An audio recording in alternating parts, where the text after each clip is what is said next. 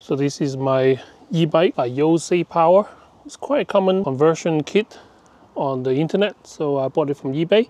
But what makes this one different is the batteries. So I didn't buy one of the battery. I'm using all my Power 2 batteries here. So there's 6 5 amp hour or 5.5 amp hour battery. Those are 18 volt Makita type battery. The voltage cutout on the controller from YOSE Power is 31 volt. I think it's too low for even 2 of these in series. Potentially, this controller will drain the battery until the lithium battery can't recover, which is not a good thing.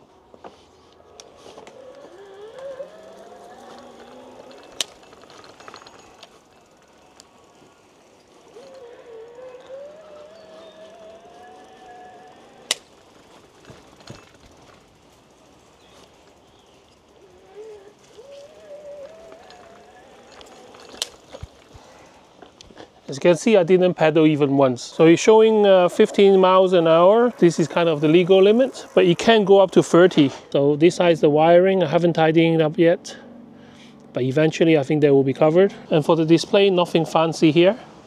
BMS is showing voltage, so this is 39.5 volt, as long as it doesn't drop. Actually, I need to find out what's the lowest voltage. That's the controller inside the bag. So this controller is very popular in the DIY conversion forums. I'm just copying what others have done. The only difference is I'm using Power 2's batteries. This is the maximum I can fit in this little triangle area here. I can actually have more if I want to, maybe on the platform here, but I don't know, depends on what range this one can give me. I need to do a video and test it out.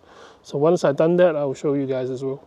So that will be part 2 of this video. Not my usual video to say cheapest bike available, because I do want a good quality bike. At the end, I got one which gave me a bit of problem because the crank is not the usual standard. But anyway,